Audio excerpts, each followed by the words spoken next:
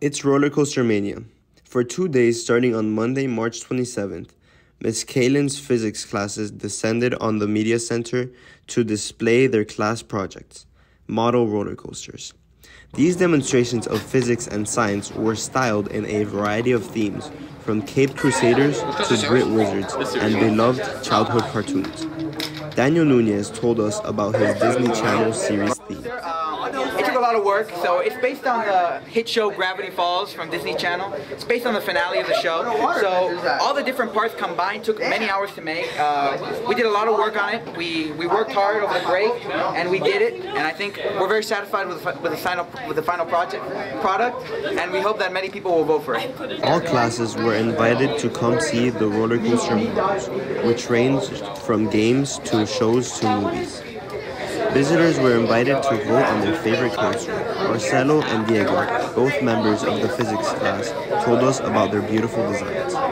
Hi, this is our coaster based on the first episode of the TV show Phineas and Ferb, wherein they build a roller coaster much like ours. As you can see, guys, its ups and downs. It goes around the iconic Doofenshmirtz Evil Incorporated, and it's pretty fun. I hope. It's pretty cool. So all you who love Harry Potter, come look at our beautiful Ravenclaw coaster. People who really love Ravenclaw, you'll get to see the beautiful 360 perspective of our amazing coaster. We have the sea, the blue sea, the grass textures. The competition was very close among all the coasters. Pokemon, anime, sports, and cartoons had students scratching their heads about which design to support.